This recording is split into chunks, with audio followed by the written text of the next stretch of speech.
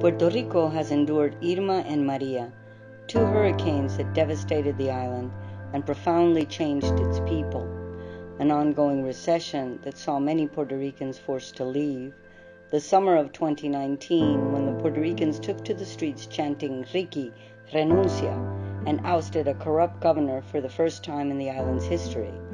It has suffered earthquakes that keep coming back in waves, and now the COVID-19 pandemic. BELatina News has been there for the Puerto Rican community every step of the way, informing, comforting, and highlighting the events and the resilience of the Puerto Rican people.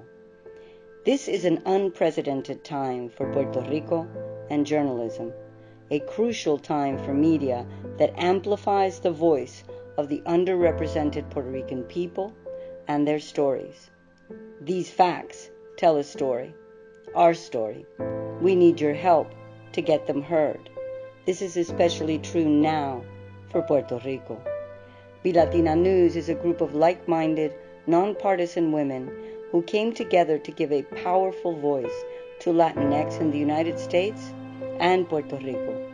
BELatina has been reporting on the island since it began operating almost 2 years ago. Your support will help sustain our platform so we can print not just all the news fit to print, but all the Puerto Rican news that's fit to read.